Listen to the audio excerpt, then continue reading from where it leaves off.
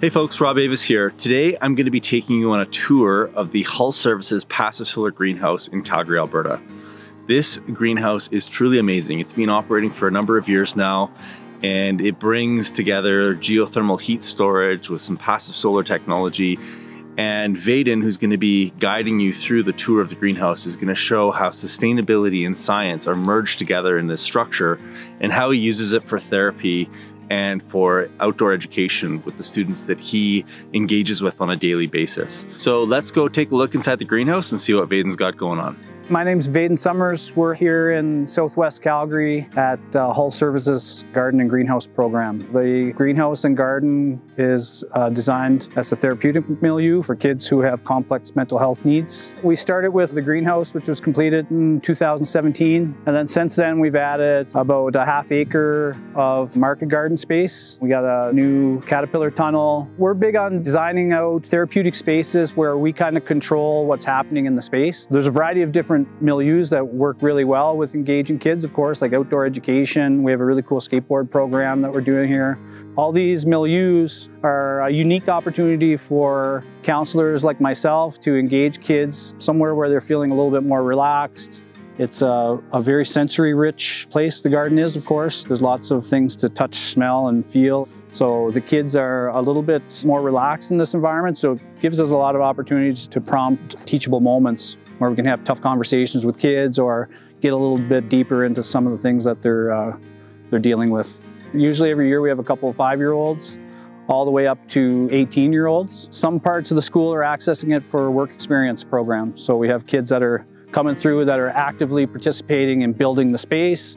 And then we have curriculum integration in the space where teachers are using it to teach science or plant life. Some of our kids who are coming from off campus, they're dealing with food scarcity issues at home too.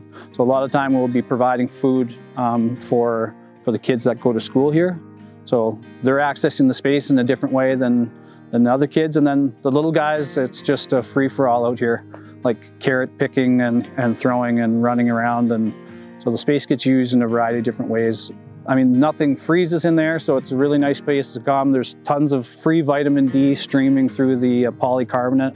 So the kids spend lots of time in there just as an outdoor space that's enclosed and comfortable. There's a muted sensory experience happening in there. When you're in the space, you definitely know you're in a living system. When our production numbers got to the point where we realized our yields are high enough that we can start sending food off-site, and we reached a little deeper into the network here at Hull Services and realized there's a huge demand for nutrient-dense food in the communities, especially people who are dealing with food scarcity issues. So we reached out to our partners at Patch, and these hubs are selectively put through the city. And in the last couple of years, what we've found has worked really well is we just invite the families to come to us. They'll either bring them in vans or people will come themselves in their own vehicles. And they're just accessing the farm as if it was their own. The Passive Solar Greenhouse is a highly insulated system. This one's facing 15 degrees southeast. It's maximized for light exposure through all seasons. And then the walls are highly insulated. This Passive Solar Greenhouse has an ICF foundation wall. So it goes down about 5.5, 6 feet. There's footings on the bottom. The walls are built with ICF, so it's like an insulated concrete form material. There's an annualized geosolar system or a climate battery at the bottom.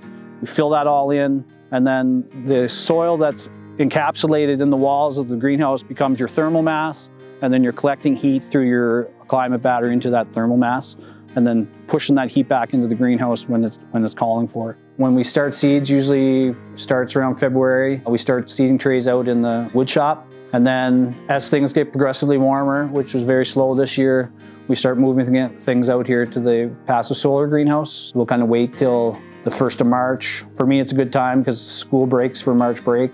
So I can get everything in the ground before I leave. Everything's automated, so watering happens on its own and there's enough light to kind of boost growth. This stuff is starting to get harvested now. In the next week or so, then tomatoes come in, and this primarily becomes a tomato house in the summer. We have them on tomahawks. Tomatoes grow all the way to the high point of the roof, like 14, 16 feet. And they produce all the way through the summer right into November. And then we have a bunch of perennials in the greenhouse. We have a himrod grape from California, which last year it produced 3 times through the year. And we have a fig. He'll grow up all in through the roof to match the growth of the grape. So this is the intake For the climate battery, we have 2 exhaust fans. They're 550 CFM exhaust fans. The climate battery is pulling hot air from the top of the greenhouse, pulling it down into the ground. Underneath, it's connected through perforated weeping tiles. The soil that we're standing on becomes your thermal mass, and then it's hooked onto a thermostat. When the thermostat reaches its hot threshold, then it turns on and sucks hot air out. When it reaches its cold threshold, then it starts up and will start pushing the hot air that's stored in the ground up through the exhaust fans. This environment is close to perfect for growing right now. It's about 24, 23 degrees Celsius. Humidity is nice and high. The AGS turns on first through the night, and you can kind of see as it's slowly declining in temperature. The natural gas heater kind of turns on. We usually, through the winter, we set it at 5 or 7 degrees Celsius. Through the spring, when we start bringing plants in, we bump that up to about 12 degrees Celsius. But the natural gas heater, generally in the shoulder seasons, is only turning on for about 2 hours or 3 hours in the morning. And then we can support like plants like our fig and our grape. We have some artichokes that overwinter. We have a mulberry, a bunch of different kind of flowers, species. We got a bunch of strawberries that grow all through the winter. So we're gradually starting to build out our perennial system. We have a big project coming up this summer. We brought in a bunch of different partners from the community, different stakeholders on this job. And we're designing out on the north side where we just walked in the door. There's going to be a kitchen and production facility there where we can manage our produce that's coming off the garden. Now that we know there's a resource to be taking in and a place for it to go, is we want to be efficient as we can through that process. And then we're putting in a pond and an outdoor classroom space. So that'll kind of round out the system. So we're trying to build efficiency in our system so that we can really show that you can create this much food for your community on a 1/4 acre of land. Given a couple of years of proving this system and providing data and providing a template that we can kind of source out to other organizations in the city, is to say, here's something that we've put the work in, we've designed it this way so that it sits on a 1/2 acre or 1/4 acre. We're producing X amount of pounds of food per year for the community. It's a therapeutic space.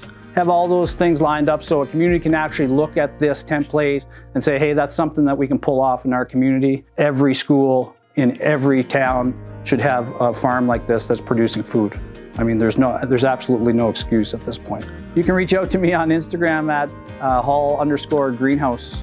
And if you want to contact me directly, just give me a direct message through Instagram. If this video piqued your interest on passive solar greenhouses and you started thinking about how to get your own greenhouse onto your property, then you'll want to check out the course that we have coming up just around the corner.